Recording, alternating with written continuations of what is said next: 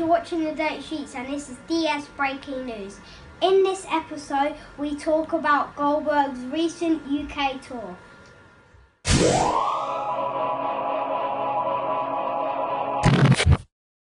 In this part, Goldberg talks about WCW.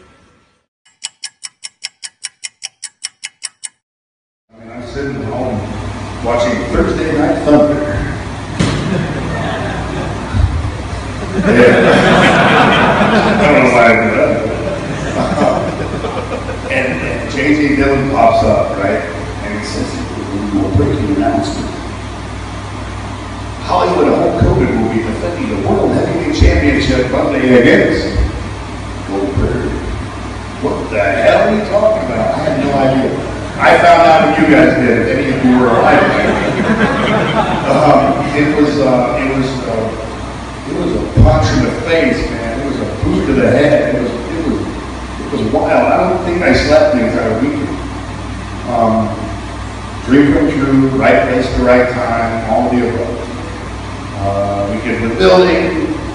I hunt down Hogan. I try to talk to him about the match. He says, "Don't worry about it, kid. I'll call it the ring." Okay. I'm a veteran here, so I'm comfortable. Not flexing out almost as much as Goodwood did this weekend.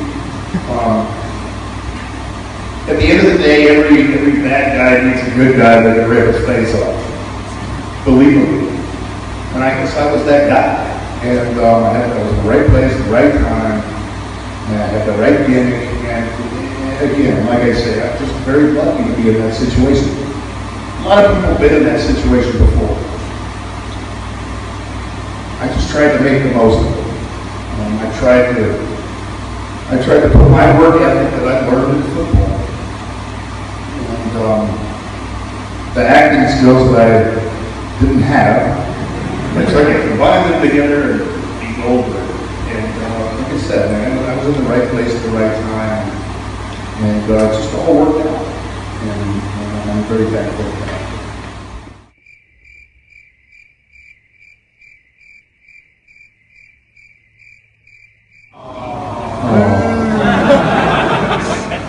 Goldberg's got feelings. I'm bringing a tear to my eye. You know, it is what it is, man. I was in the business for a short period of time. I got a very lucky break. I was beating people up in a matter of 2 minutes. Guys that have been in the business for 5, 10, 15 years. And I felt very guilty about that position. Rightfully so. Or rightfully so or not rightfully so. That's how I felt. I didn't know if I deserved it or not. I didn't know if it was the right thing. But I went with it. Just like I went with them ending the streak. Like I went with them having me put Kevin Nash over. But the Catapult was my idea. I figured, you're going to beat me one-on-one, it ain't going to happen. I don't care if you're 7 feet tall or whatever. It makes no difference. You're not going to beat me. You got to get something that's going to stun a cow, let alone a human being. But truth be told, I didn't want that stick thing. I didn't want that. That was really fake. I wanted the one that shot into you from 30 feet away and lit you up like a candle. No kidding. Okay, and there's a couple kids in here, so I'm going to curb my language, and hopefully you guys will do the same. I was ticked off because if you take me down, it has to look right. It has to be as real as possible, and it has to be something that people have no question whether that could actually work or not.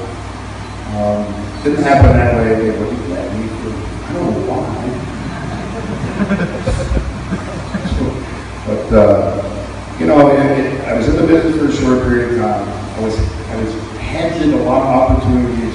So who was I, not knowing even how to put a match together at that time, to give an opinion one way or another as to how I was going to lose when guys like Kevin Nash and Hogan and Macho Man, Bret Hart, Roddy Piper were there, and they had a wealth of experience.